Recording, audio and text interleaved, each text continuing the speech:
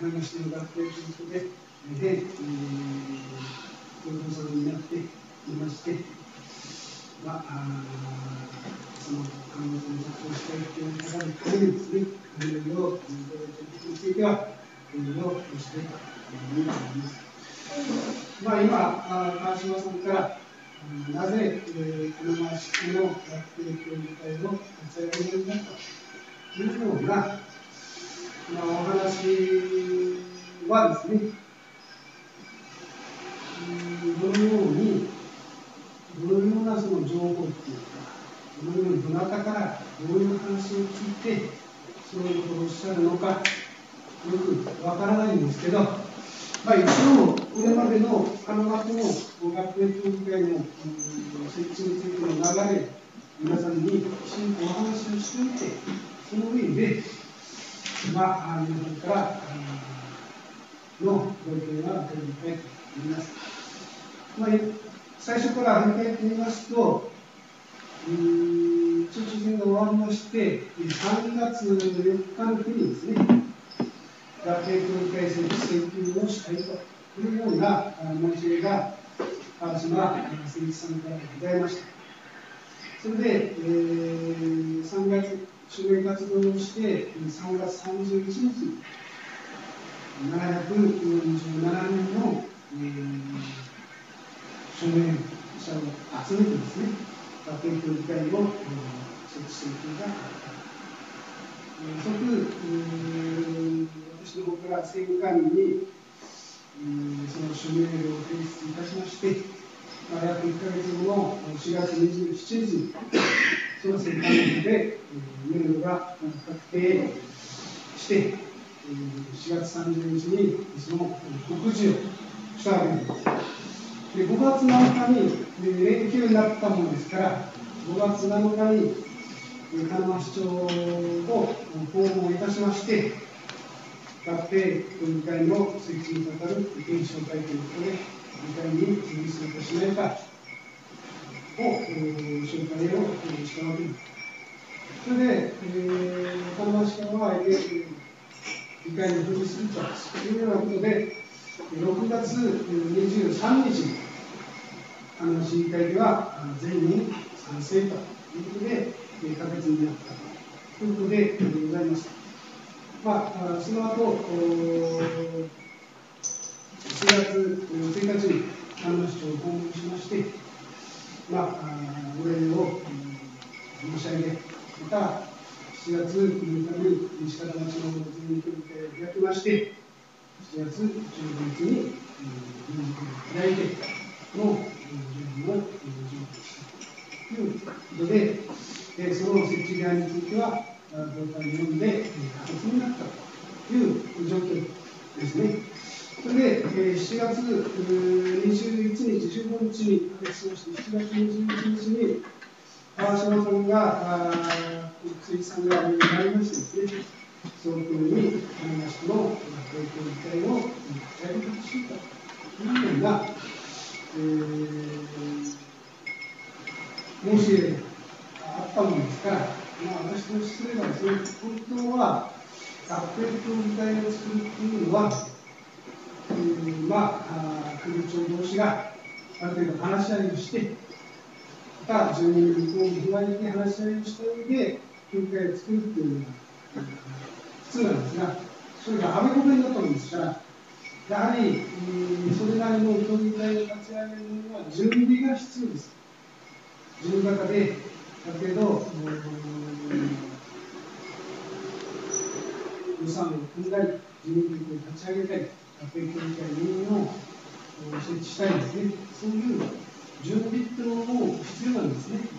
ですから、そういうようなことも含めて、政治さんからも、早く立ち上げてほしいという話があったのですから、ダメなんだって、それ、もう議会で決まった以上は私としてもですね、町長として設置をしなければならない法律的な義務があるんですから、言われるまでもなく、7月24日に、もう鹿沼市長とは、この時点で会って、学園協議会を作りましょうという話し合いのために、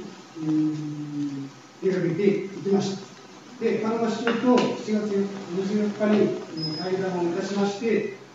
合併協議会設置に関して、今後の進め方について協議をいたします。やはり、西方で早く合併協議会を設置したいと言ってもですね、相手側のものですから、鹿沼市長とすれば、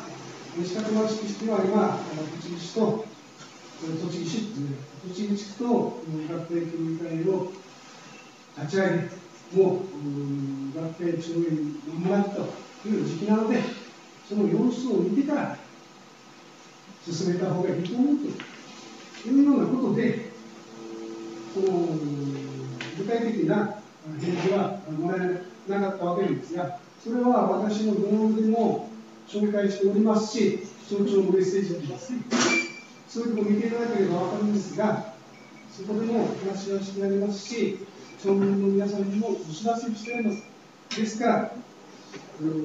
相手の都合で、とりあえず、そうやってもですね、また、議会の状況等もありますので、いずれにしてもそういう状況が整ったら、鹿沼市の方から西方の方に連絡してくれると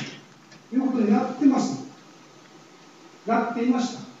でも、1ヶ月経っても返事がないものですから、9月1日に、また、鹿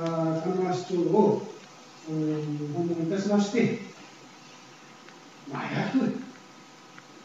立ち上げる準備をしていった方がいいと思うと、いずれ立ち上げなくちゃならないんだというようなことで、合併協議会を立ち上げる、今度は具体的な進め方をお互いにやりましょうということで、事務方で、どのようにじゃあ、皆さんがしてたとか、先に話しましたようなことをですね、事務方であることを進めたことも、4区1号が取り組んだということになったらば、その先に協議しましょうという話になってます。近々、事務方の方は、それを進めると言われているんですが、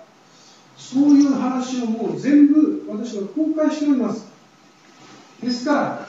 今皆さんが言うように、なんで話を進めないんだというようなことを言われますと、ちょっと、皆さん、何を本当にそういうことをおっしゃってるんですかと言いたいんですけど、ただ、コメント的にはですね、合併協議会を作るっていうことと、その先を進めるっていうことはまだ別な話なんです。合併協議会を作るまでは、もう、きちんと作りますよと。ただ、その先は、皆さんもご存じのように、合併協議会を2つ作って進めるっていうことは、好ましいことではないというような、総務省の見解をいただいておりますし、じゃあ、どっちを優先してやるのかと、結婚の理はですね、二股かけて、どっちがいいか、様子を見てから、俺はどう行くんだっていうようなことでは、どちらかに対して断った方は失礼に当たるというようなことで、二股、悪いことは悪いんですが、二股をかけることについては、好ましいことではないので、とりあえずどっちかいう方が決まりがつくまでは、そちらでやるのが礼儀ですというように言われています。したがいまして、私とすれば、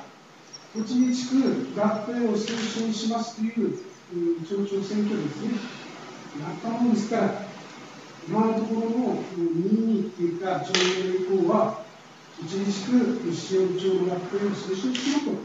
うというように、町長としては思っているんですから、とりあえず、これが決着がつくまでは、きちんと栃木地区一市、西方が抜ければ3町ですけど、それが合併がきちんとできた段階で、町民の意向をきちんと踏まえた上で、この人の合併というものを進めますと